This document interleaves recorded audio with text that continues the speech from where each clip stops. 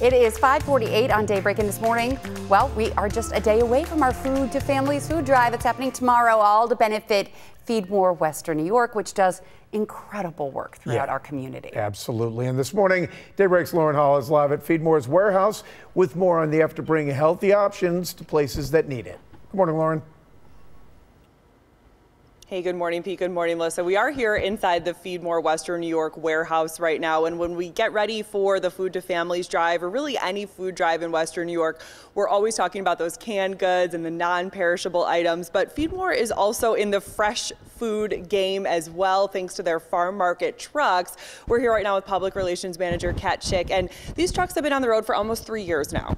That's exactly right. And, you know, just like you said, Lauren, you see this non-perishable food around us in our warehouse today, but a lot of people don't realize we provide a lot of fresh produce out into the community as well. Our farm market is one of the programs that we're doing just that, and we provide fresh produce at really affordable prices. So you can use SNAP, cash, credit. A lot of times we accept various coupons as well, all to increase fresh fruit and vegetable access to our community members in need.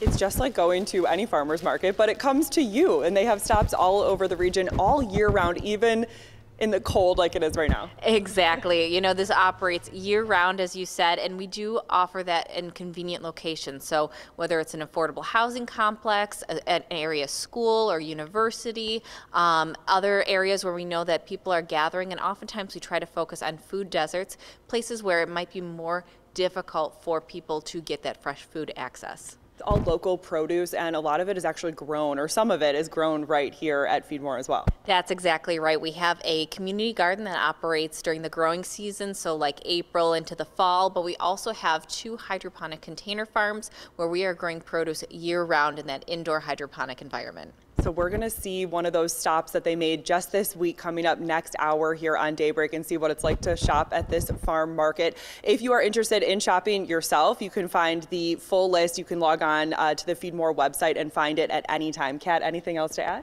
We're just so grateful for the continued support of the community. Events like Food to Families make all our programs and services possible, so we encourage everyone to come out tomorrow to support Food to Families on December 1st. Absolutely, Kat. Thank you so much. On your side in Buffalo this morning, Lauren Hall, Channel 2 News Daybreak. All right. Thanks, Lauren. Very good. And we are excited to be out there. Pete and Patrick and I will be